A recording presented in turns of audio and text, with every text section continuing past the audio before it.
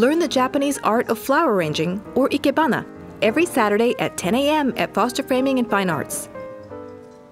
Ikebana uses symbolism and a minimalist approach to show the individual lines and shapes of the arrangement.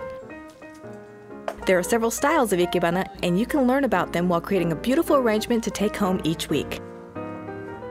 My name is Masako Zamami. I'm teaching at the Art and Craft. Ikebana is starting at the 15th century before the god. So first starting from there. This Ikebana is one school and spread so many schools.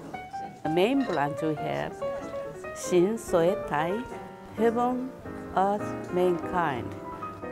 I teach here because I like to see the people enjoy the flower. And Ikebana International itself, our motto is friendship through the flower. When you see the flower, nobody doesn't mad. Everybody's smiling. So we like to see that you smile. Learn the Japanese art of flower arranging every Saturday at 10 a.m. at Foster Framing and Fine Arts.